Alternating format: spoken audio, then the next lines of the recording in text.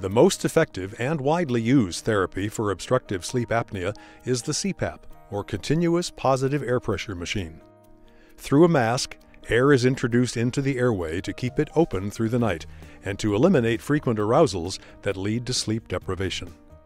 Hello, Chris. I'm Lisa, and I'm going to be setting you up with your CPAP equipment this morning. Hi, Lisa. It's really nice to meet you. It's nice to meet you. Chris, I was evaluating your sleep study, and I see that last night in the study you stopped breathing 40 times an hour, which is quite a bit. And then your oxygen dropped to like 85%, which is a lot. And so it's really beneficial to have your oxygen in like 90% or greater. So what the CPAP machine is going to do is going to blow that air into your upper airway to keep it open so that oxygen that you need is going to get to your brain and your heart and other organs. This is going to allow you to be more alert and awake throughout the day so that you can function much better. That sounds great. I know I've heard, I know some people that are on CPAP and they swear by it.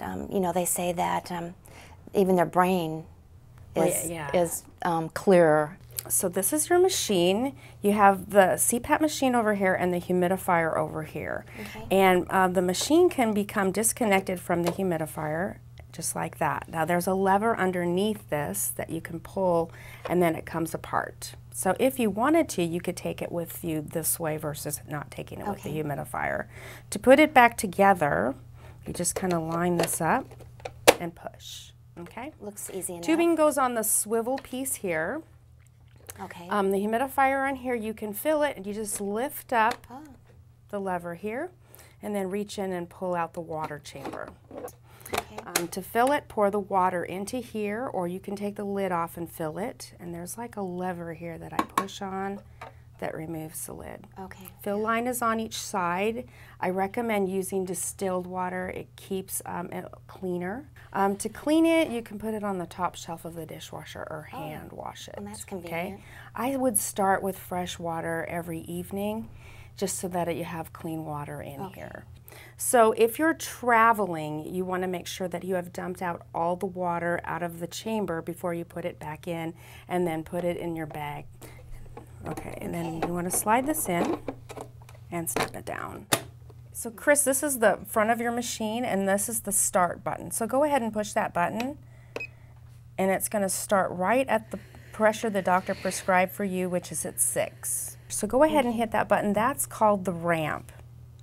Now do you see that it went down to the lower pressure? Yes. And now it's going to take 20 minutes to go up to your pressure of 6. This is going to allow you to get to sleep maybe a little bit easier on that lower pressure as it increases and make it more comfortable for you to get used to it. Say you get up to go to the restroom and you come back, you can go ahead and hit that again and start it at that lower pressure so you can get back to sleep. Okay, that sounds good.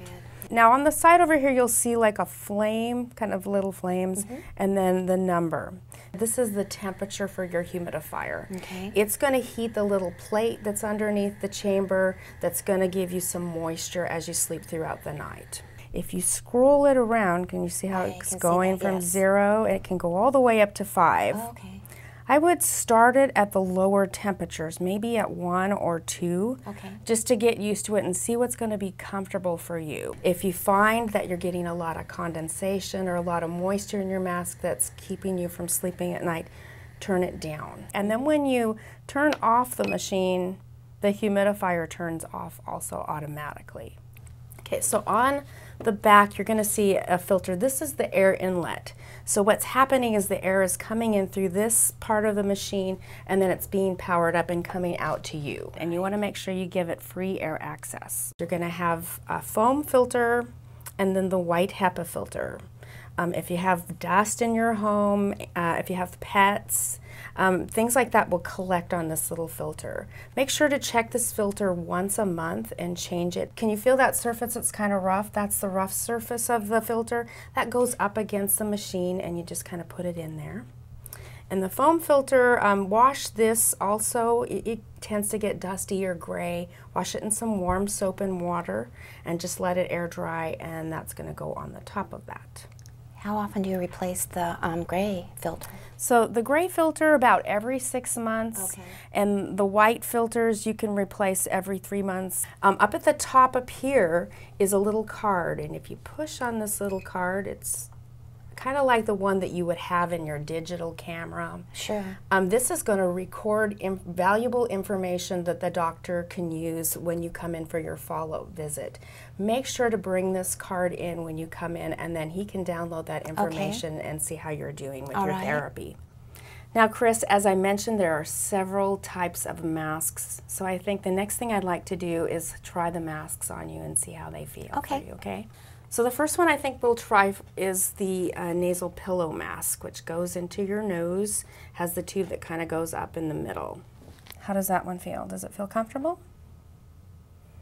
You're not sure yet I'm not about sure it. yet. Okay. And then we're going to start it up. Are you ready? I am. Okay. I'm going to push the button in. Now remember, it's going to start right at your pressure of 6, okay? I want to start at the pressure of 6.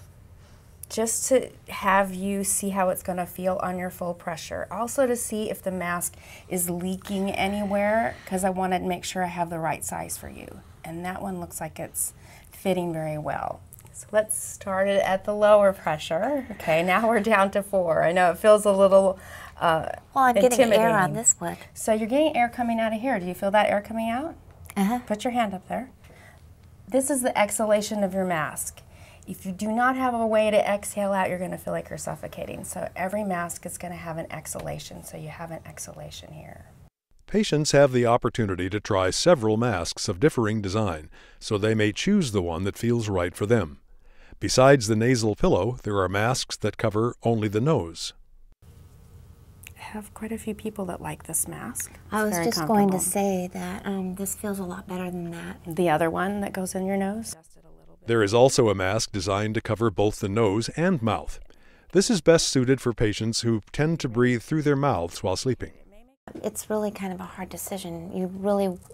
I really wouldn't know until I had it home and, you know, slept with it. And it really takes you using it in your home with your bed, laying down and sleeping and being, you know, able to be comfortable with it. Chris, when you travel with your CPAP machine, you want to make sure that you carry it on the plane. Do not check it. It's considered medical equipment. So you can take another carry-on item on the plane with you. Just make sure that you have it out and available so that they can inspect it. In order for you to get a benefit out of using your CPAP machine, it's best to start out nightly with using it. And then as you use it, using it 4 or more hours a night, you're going to get more of a benefit. That may take some time to do that because you're not used to sleeping with something on your face all night and having a mask on and having air blowing in your face. Don't be discouraged.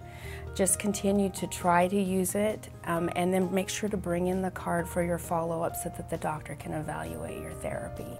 Most insurance carriers, including Medicare, will cover the cost of CPAP. Your out-of-pocket expenses will vary depending upon your individual benefit package. We encourage patients to call their insurance carrier to clarify these details. Many insurance companies will also cover the cost of renting CPAP for the first 3 months. Then, if you demonstrate you're using it as prescribed, your insurance carrier will purchase CPAP for you. Patients are advised to see their sleep doctor 1 month after starting CPAP. If you're on Medicare, you are required to see your sleep doctor between 30 and 90 days of starting CPAP therapy. Once stable, patients should see their sleep doctor annually or if you are experiencing difficulties.